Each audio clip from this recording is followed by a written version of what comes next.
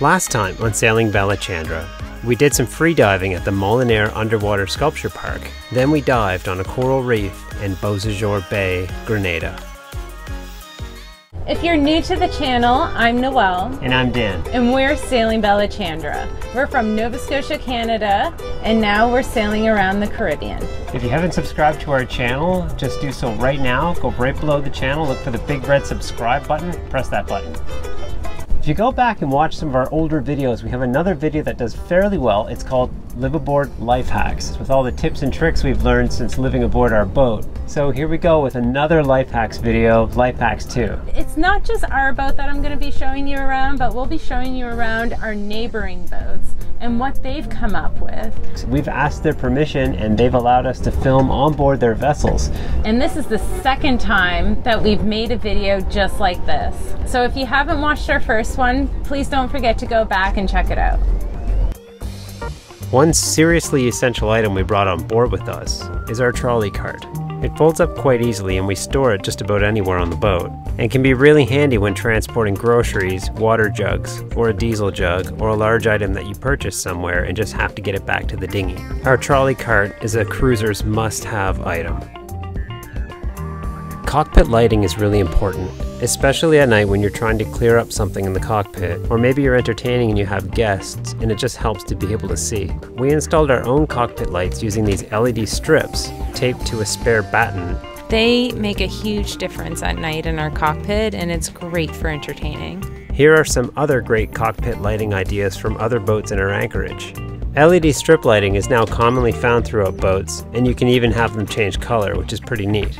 Friends of ours installed this extra light on their transom, which is actually made for off-road vehicles, but works well in the marine environment. A light off the transom makes a lot of sense, especially at night when you're tying up your dinghy, or you have guests aboard who are leaving in the dark.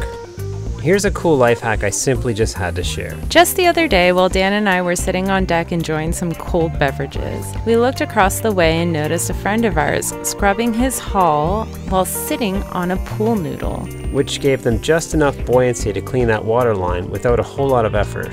It was really clever, and a great reason to keep a pool noodle on board. If your toilet paper roll is inside your cupboard, accessing the toilet paper by opening the door can sometimes be difficult, especially if you're tall or in a cramped space. On our boat, we turn our toilet paper in reverse and pull the loose end through the crack above the door. Puppy pee pads. We used them for Zeus, obviously, while we were potty training him. But believe it or not, these guys have multiple purposes that it can help you with diesel spills, oil spills, any spills, you name it. A friend of ours even uses it under their engine compartment. We already covered using sheets to make sunshades here in the tropics in our 27 Things We Didn't Know video, but thought we should mention it again because our homemade sunshades have been quite useful in keeping us cool here in the Caribbean. Our sunshades were made from cheap bed sheets that we picked up along the way. On our friend's Beneteau, there's a transom step that folds down, and to prevent chafing on the fiberglass edge, they were able to screw a piece of hose in where the stopper would go. The hose was a good solution here as a spacer and a bumper, and seems to hold up well in the marine environment. A scrap piece of hose has a lot of uses on a boat. You can use pieces of hose for anti-chafe. Here is a piece of hose I cut at an angle to cover these pieces of sharp bungees that would otherwise hurt our feet when we walk around the deck. Here's another small piece of hose I added to this teak rail to keep hanging items from chafing while moving underway. Another simply awesome life hack we had to share from one of our neighboring boats is how they used a large diameter PVC pipe off their transom rail to hold a spare anchor. What a great idea! On Balachandra we have a single sideband radio. A certain portion of our backstay is used as the radio antenna and is bookmarked by 2 isolation points. The wire going to this antenna must be isolated from metal components. Here I was able to use some zip ties and some small scraps of flex pipe to hold the antenna wire off the lower portion of the backstay to avoid metal contact. A single sideband antenna is a high voltage item, and it's important to isolate this wire from other metal parts on your boat. 12-volt refrigeration on boats is a touchy subject. A refrigerator is probably the highest draining item you will have on board, so it's very important, especially in a hot climate, to optimize how much cold air you can keep inside. Here on our friend's Beneteau, they added this great blanket on top of their freezer to help isolate the fridge and freezer from the top. Another cool upgrade are these digital thermostats, and I'm told these were purchased on Amazon and were very easy to install. If you have the space for it in your salon, and you like to have extra cold storage, why not have a standalone fridge and freezer right here in the salon for extra cold food storage? What a great idea. I wish Balachandra had room for one of these. These guys have a full-size washing machine on their boat. Man, if I had the space, I would totally have this. I think it's a great idea, especially while traveling in the Caribbean, as washing your clothes is not always that affordable. A pressure cooker is also a great item to have on board.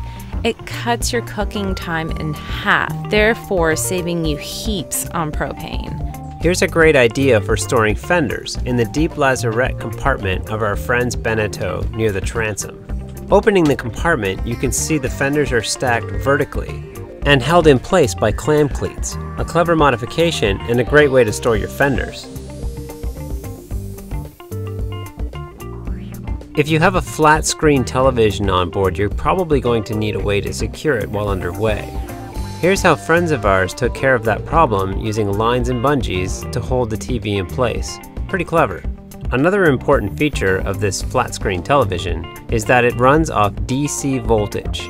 When purchasing a TV for your boat, see if you can get one that has 12 volts DC in. It'll save you a lot of trouble, and you can watch television without running the inverter. If you have any extra material from building a Dodger or a Bimini, like canvas or other marine fabrics, there's lots of useful items you can make. Some friends of ours did just that. Here's a homemade sheath for a machete. A machete is useful here in the Caribbean for opening coconuts or even bushwhacking a trail depending on where you are. It's great to save your plastic bottles. Whether it be an empty Coke bottle, water bottle, all shapes and sizes, save them, because down the road you will have a purpose for them. At a common toy store, sometimes you can find these great little water guns, which are actually a water pump, just like the water pump you would use to drain your dinghy. If you can find one of these, they're easy to store, and they're great if you need to drain out the fridge, drain out the dinghy, or something very quickly. For those items hanging in your locker that you haven't used in ages, it's a great idea for you to just throw a plastic bag over them. It'll help keep them from getting that stale smell. Those friends of ours with the Beneteau explained to us how their hanging locker had no ventilation. They cut this hole at the bottom of the closet and used this metal mesh material, creating a vent which is fairly tasteful in venting the locker.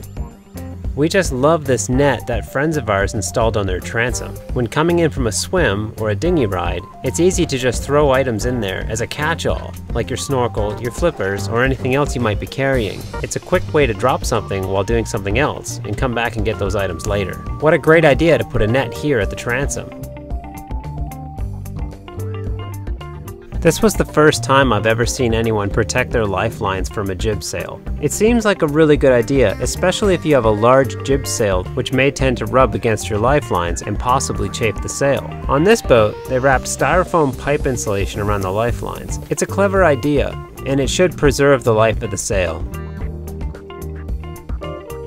I thought this homemade outboard motor mount was quite unique. It has a support system using a chain and a turnbuckle and should provide lots of strength to the rail when mounting a heavy outboard motor. This motor mount was made using starboard, some pieces of aluminum, and some steel bolts. A non-marine barbecue. That's right. These guys have a non-marine barbecue and it's working perfectly. They've been sailing with this for a while and it's holding up just as well as a marine grade barbecue. Noelle was complaining that my guitar was just everywhere. Anywhere we wanted to sit or lay down, that guitar just seemed to show up. Borrowing an idea from another cruiser, friends of ours, who mounted their guitar on the ceiling, I devised a way to mount our guitar on the ceiling of our boat, using nylon straps and some clips so I can quickly release and remove the guitar or put it back when I'm finished without too much hassle. On one side I have a plastic clamp, and on the other a carabiner tied to the handrail. If I had known Beneteaus came with this, we would have bought a Beneteau. Just kidding. But this simple feature is just amazing. It's actually a dustpan. You remove this floor panel and it catches all of the things that fall through the cracks in the floor. Amazing. Why don't we have this in every boat? So that's the end of our Liveaboard Life Hacks video.